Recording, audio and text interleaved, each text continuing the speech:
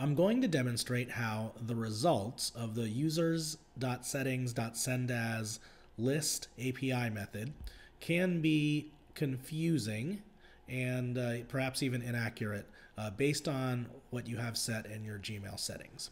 So in my settings, my default account is aj@wordsend.com, and if I edit the information, you can see that the from name is being pulled from my Google account name. I have not set my from name separately. And so if I now pull a list of my from accounts, you should expect to see aj@wordsend.com along with these other two accounts I have set up here.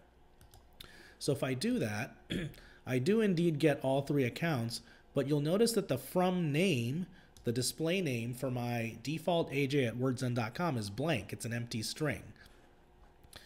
However, if I change this and I manually set it to my name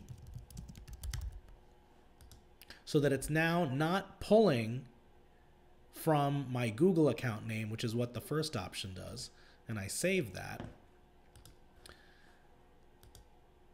now this API method does pull the correct display name.